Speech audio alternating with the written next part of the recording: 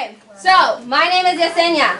We are here today at Sheldon Whitehouse's office so that he can take the Green New Deal pledge.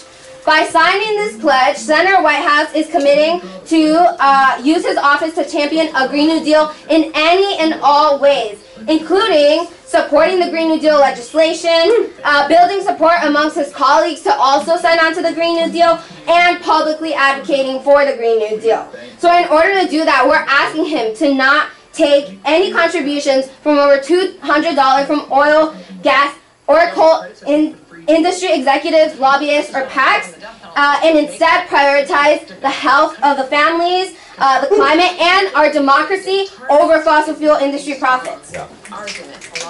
So why should Whitehouse take the Green New Deal pledge? Well, first of all, we are in a climate emergency. We have limited time to take action. There are 11 years for us to do something to stop the climate crisis. And you know what? We are the youth. We are the future. And we are fearful of what's happening. We are scared. We are tired of our elected officials not doing enough for the climate crisis. And so that's why we need good leadership.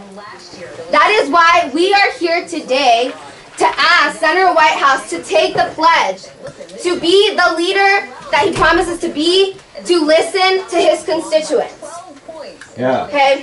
So, because why? Because ain't no power like the power of the people, because the power of the people don't stop. Say what? Ain't no power like the power of the people, because the power of the people don't stop. Say what? Ain't no power like the power of the people, because the power of the people don't stop. Say what? Ain't no power like the power of the people, because the power of the people don't stop. Say what? Ain't no power like the power of the people, because the power of the people don't stop.